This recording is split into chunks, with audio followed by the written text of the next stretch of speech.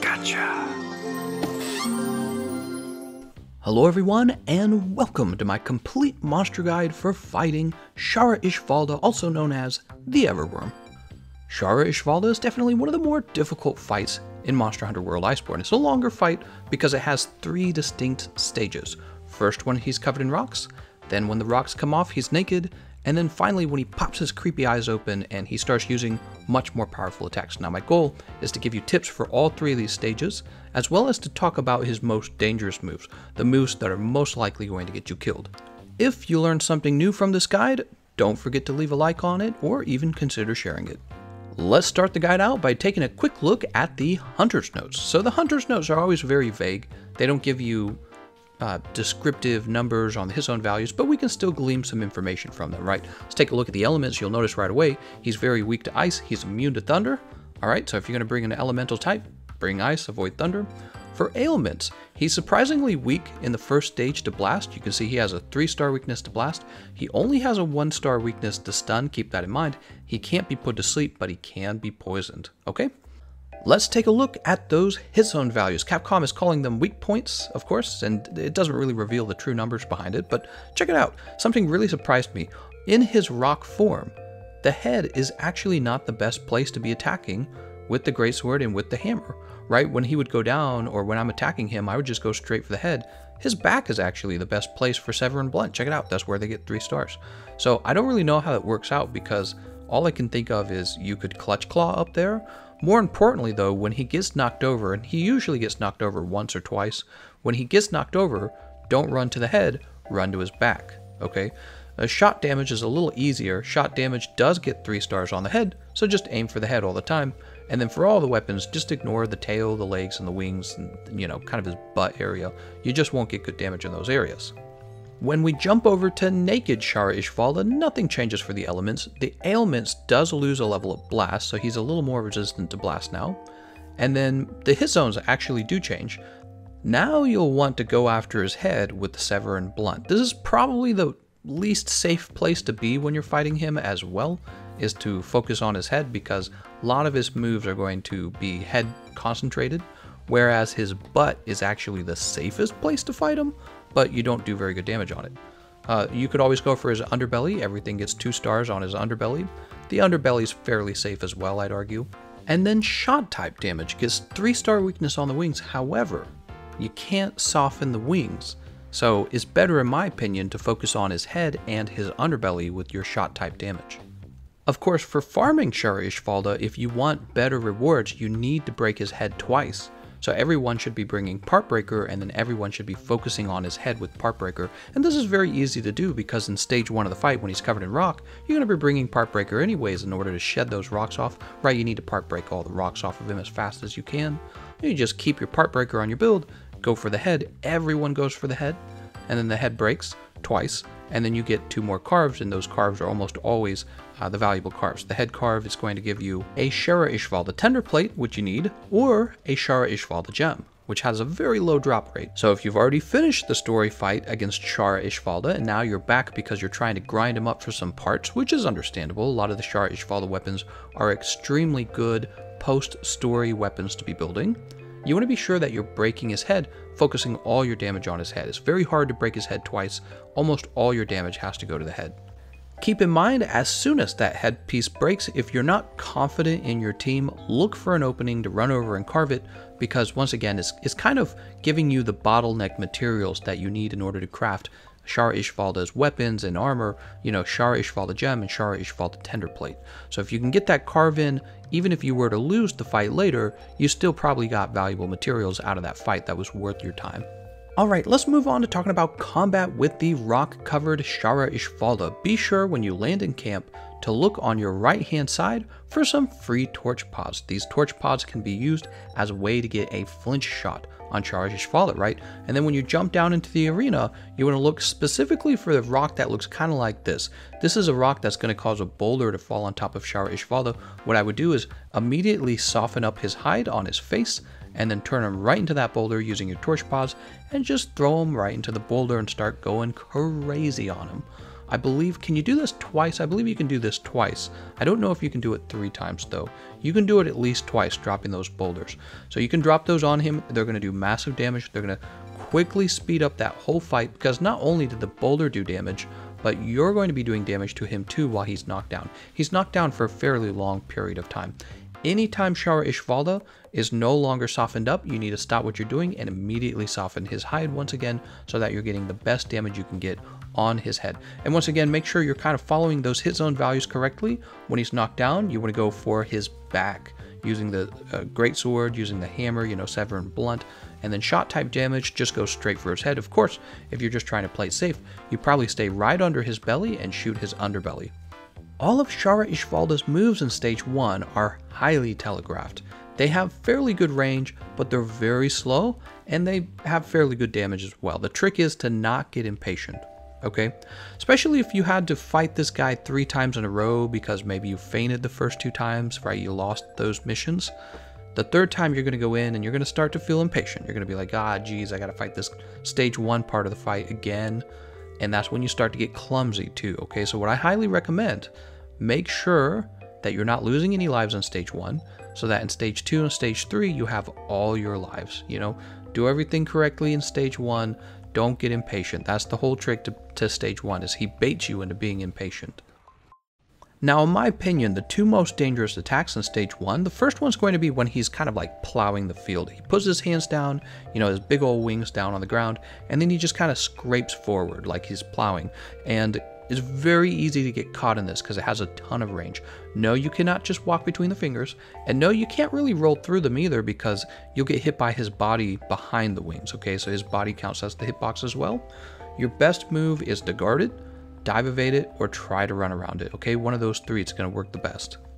For the other very dangerous move, he's going to stand on his hind legs, put his hands up in the air, he's going to stand there for a while, and then he's going to slap those big old hands down, and if you got touched by them, you took a ton of damage. This is an easy 2-shotting move, so if you were already missing some of your health, it's going to 2-shot you. It's going to get you, basically it's going to 1-shot you from your remaining health.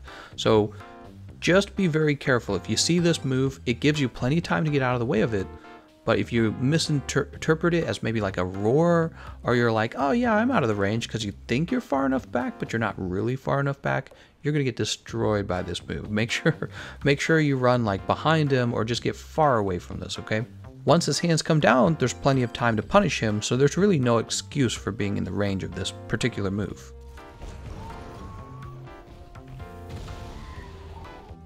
Let's pretend that you are done with stage 1 and you're moving on to stage 2. We're in stage 2 of the guide. Shara Ishvalda has finished coming out of his rock shell, and now you can see his nasty little fingers, and he's going to shoot you with bursts of air.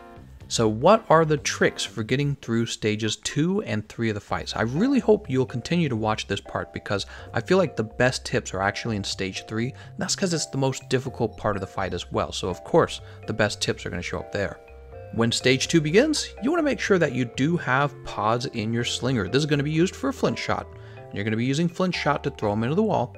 And just like in stage 1, you're going to be able to throw him into the wall and get boulders to fall on him for huge damage and a free knockdown. Now the trick though is that Shara Ishvalda is able to knock these boulders down on his own and essentially ruin them for you. So he can shoot the big old beam, right, where he puts all his fingers together, or he can shoot the little beams in a big sweeping motion where he pushes them out or pulls them in, or he can do the little static beams like it's Mission Impossible and you're Tom Cruise trying not to touch any of the lines. Well, if he hits the wall where a falling boulder would be, that falling boulder is going to go ahead and fall over, and you're going to miss out on the opportunity to flint shot him into that falling boulder. See the problem? So try to get this done early so that he doesn't knock all these boulders down and you miss out on the opportunity on that high free damage and that awesome knockdown. It's really nice to have that knockdown.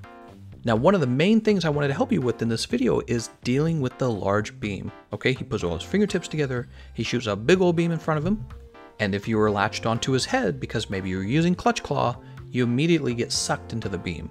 Now, this is not a big deal if you had full health. It's just going to deal, you know, a bit of damage to you and send you flying. But if you were wearing the Rocksteady mantle, you just got eviscerated.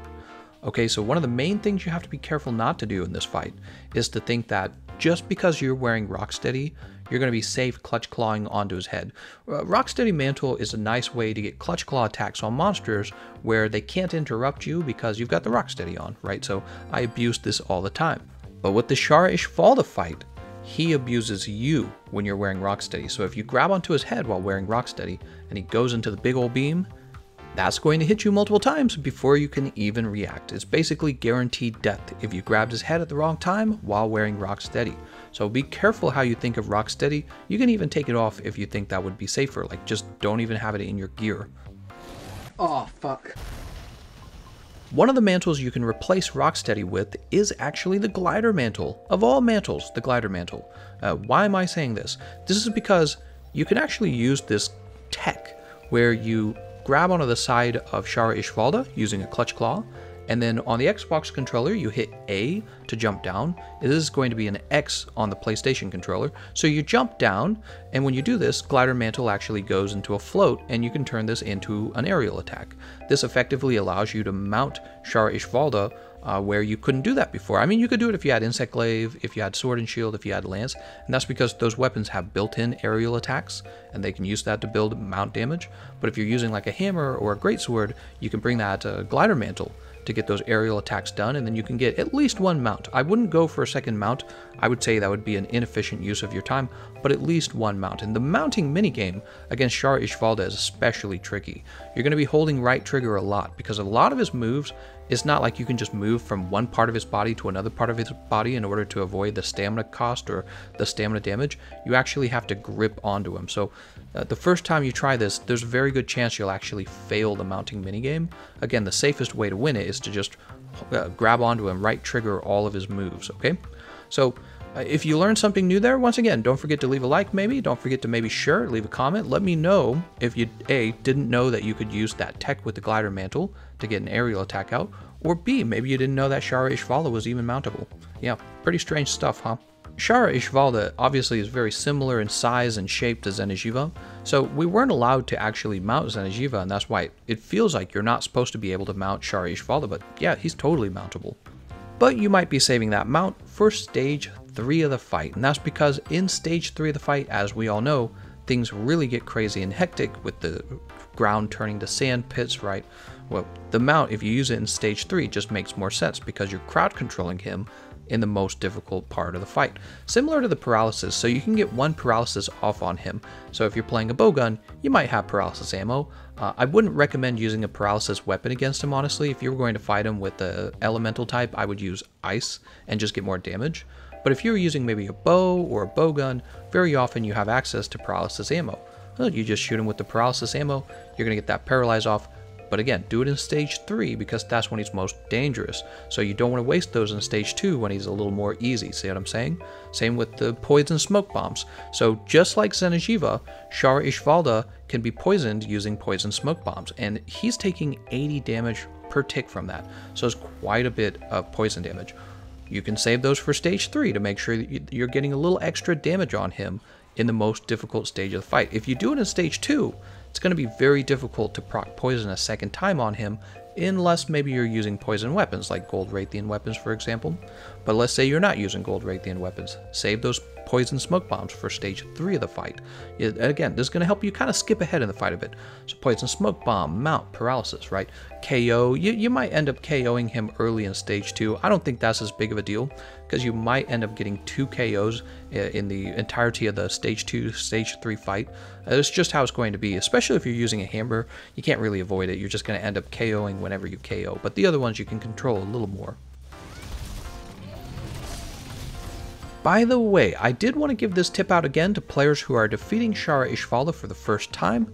If you're not familiar with any of his moveset and you're not ready to deal with any of his moves, just grab onto his hind legs, soften them up, and just focus exclusively on them with no exception. If you just focus exclusively on the hind legs, you will get through the entire fight, both the stages 2 and stages 3. It's the safest part of his body, and none of his attacks actually go there.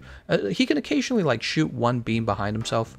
That's about it. He doesn't really do anything else. Also, grabbing onto his hips, his hind legs, every time he's about to pivot or turn toward you, you'll discover he's not able to turn because you're attached to him and turning with him.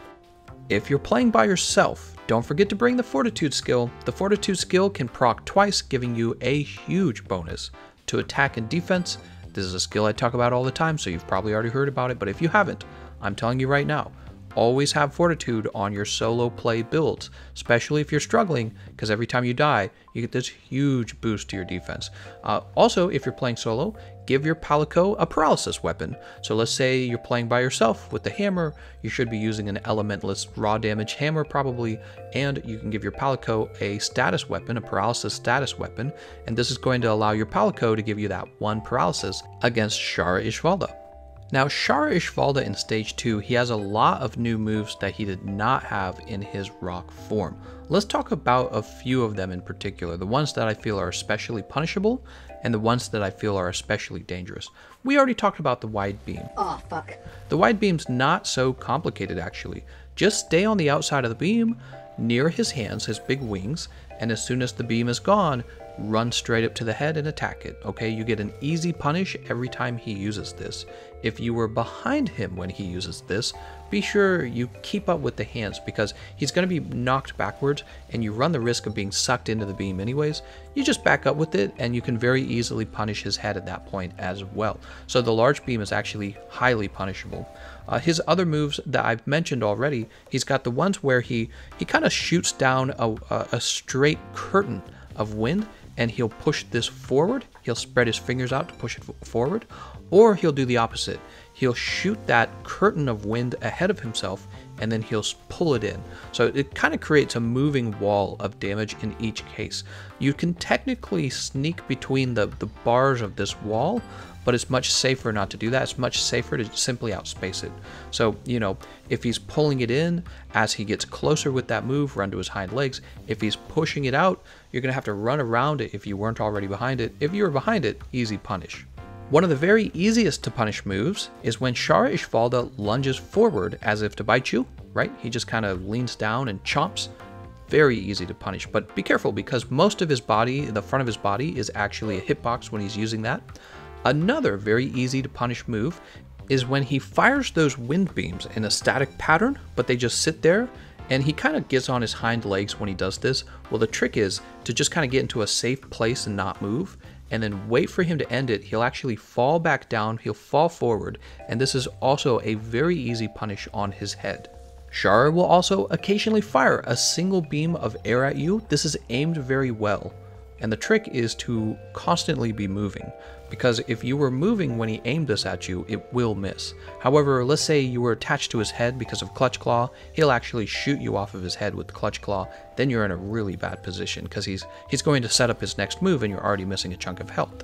And then Ishvalda has a series of very basic melee attacks, right? Like he'll swing with his claw, he'll swipe a claw under his belly, he'll actually use his foreleg in one of his attacks. One of his harder to avoid moves, he'll set one of the claws down and then he'll kind of plow forward like he did when he was covered in rocks. He doesn't do it with both wings, but he'll do it with one.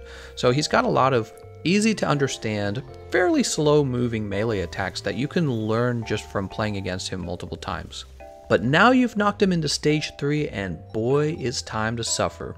Stage 3 of the fight is probably where you and your teammates are most likely going to die, and in my opinion, the reason you're going to die is because of the sand. It's time to die to sand. Shara Ishvalda is going to let you know that he's going into stage 3 because he's going to take his nasty little wing fingertips, he's going to poke them into the ground, and he's presumably shooting air into the ground and turning the rock into sand, and this is what's causing all of the sand in the playing field. And this is really where things get difficult because once you walk into that sand, you really slow down. The sand is pairing very well with his moveset. So up to this point, the trick to dealing with Shara has been pretty much outspacing his moves and then running in for a punish. Well, with all of this quicksand in the arena, you can't really do that anymore, right? So if you try to outspace a move, what you might end up doing is walking into a sand pit. If you're trying to run in and punish him, you're probably going to be stopped by a sand pit. And then even more dangerously, the sand pit explodes, as if you needed it to be more difficult. So the sand pit is exploding when he initially creates the sand pits, but also anytime those sand pits are touched by one of his moves. So if he uses one of his air attacks, like the big beam or his fingertips, or he roars even, I think the roar will even trigger it. and the sand is nearby him, this is going to cause an explosion in that sand for fairly high damage. If you're wearing Rocksteady while you're in the sand, this can proc multiple times on your Rocksteady and kill you very fast. If you're guarding in the sand, this can knock you back multiple times and leave you with very little stamina, depending on how much guard you have. So the sand becomes a really difficult environmental hazard in Stage 3, but fear not, there's a very effective way of dealing with this. I've done my research, and I'm here to teach it to you. Basically, if you didn't already know, the skill Mire Walker is allowing you to move at normal speed in the sand. The reason the sand is difficult is because it slows you down considerably. Mire Walker speeds you back up. Now, the trick that you probably didn't know is that other than using the Mire Walker skill, which might require certain pieces of armor, or it might require decorations that you don't have, you can actually eat for Mire Walker. There's the new preparation feline food skills, and one of them is called Feline Cleats. You'll see that it reads, allows for normal movement speed, even in special terrain. This is basically Mire Walker that you can eat. You only need 2 of those ingredients in order to activate it. You can use a gourmet voucher or a regular voucher in order to ensure that you get it. And yeah, this is going to allow you to have all the benefits of Mire Walker without having to put it into your build. This is especially useful if you don't have the decoration. Now, if you do have the decorations, probably you just put that into your build. The reason I say that is because it's not really that expensive of a skill, although you might be struggling at this point if you're trying to build both Mire Walker and Part Breaker. I can understand that, but there's also risks to only having it as a feline food skill. There's 2 things I would mention. First of all, if you were to faint, then you would lose the benefit of Feline Cleats. And then the other thing I'd have to say is there's this really good skill to eat now called Feline Safeguard. Feline Safeguard is feline insurance. They're the same thing, except you can always eat Feline Safeguard. So with feline insurance, you kind of have to get lucky. It has to become available, right? It's one of the daily skills. It's random. But Feline Safeguard is always available. So if you're really struggling against this guy, you would want to build Mire Walker into your setup, and then you would want to eat for Feline Safeguard. If you don't have enough Mire Walker decorations, don't forget you can just build the Mire Walker charm. Okay, so that's probably one of the best pieces of advice I can give you for Stage 3 of the fight, is to just have Mire Walker, maybe simply the canteen meal, right? Now, Shara Ishvalda is going to have several new moves for Stage 3 of the fight. We already talked about him creating sand.